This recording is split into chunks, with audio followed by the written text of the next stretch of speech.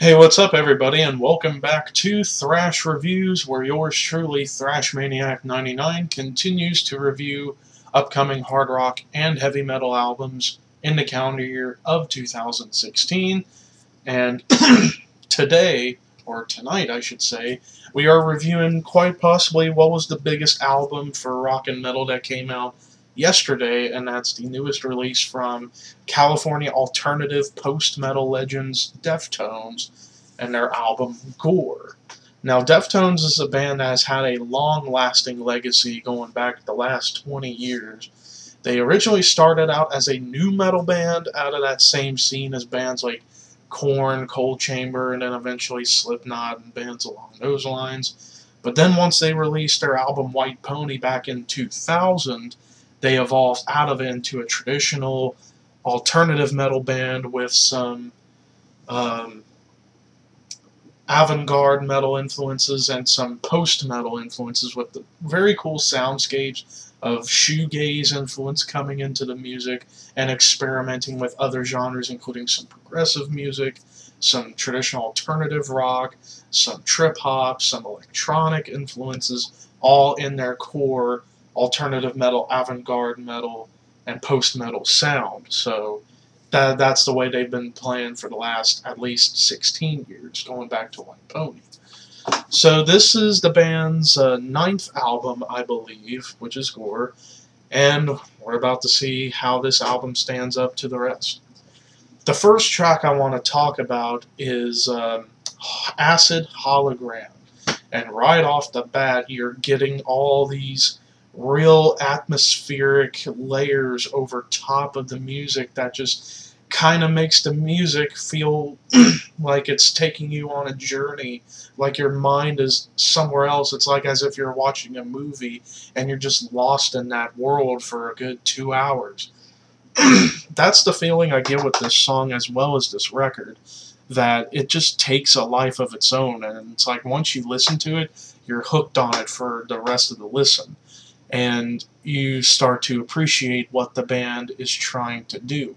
Chino Moreno's voice on this song, as well as throughout the album, is very much esque of, say, Maynard James Keenan of Tool, and really Deftones have been kind of taking influence from bands like Tool, putting some of that into their sound, and I love the way how certain reviewers such as Cover Killer Nation put it when they did their album in 2012, Koi no Yokon, that it sounded like as if the band rented a hotel room and fucked Maynard James Keenan.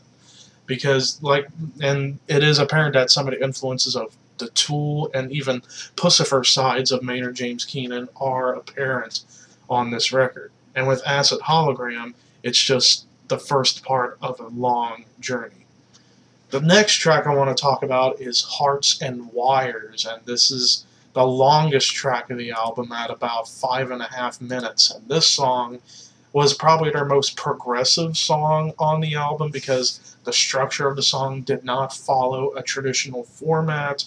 There was a lot of diversity going on and continuing that theme of dramatic atmospheric soundscapes that just takes your head on a journey. And this song had a lot more of a little bit of a darkness behind it. And there are certain songs that have a real dark feel to it that just get you mesmerized and thinking, I wonder what the Chino was thinking about in his lyrics. And it's like one of them grand mysteries of the band that no one really ever knows. It's like, what does he think about when it comes to lyrics like this? So, great track. And then the final track I want to touch on is El Mural, or La Murals, however you would pronounce it. The second longest track of the record at just 5 minutes in length.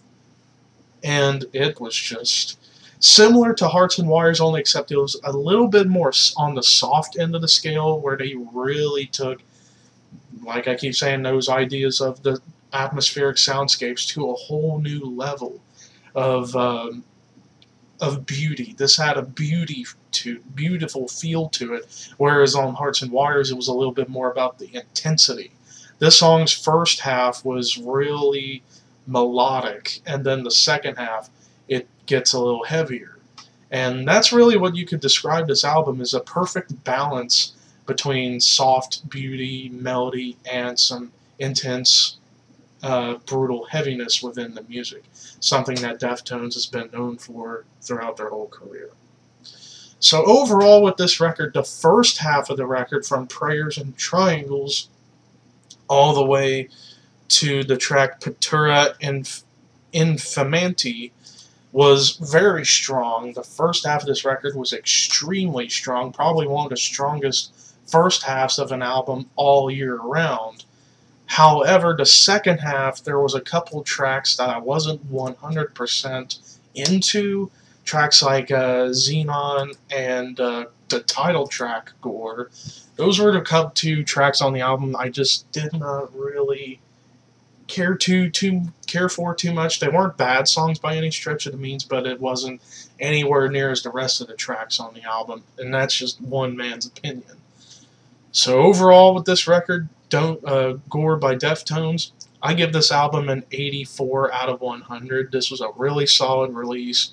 Tons of great material on this track. If you're into the atmospheric avant-garde post-metal with some of the alternative metal components thrown in, this will definitely be for you. However, I was hoping for a little bit more ambition on this record, and maybe their next record could be when the ambition really kicks in, and maybe they could be en route to creating their greatest album ever, though who knows if it could be better than White Pony. So anyways, 84 out of 100 for Deftones' GORE. Thank you for watching this episode of Thrash Reviews. Peace out, and have a good Saturday night.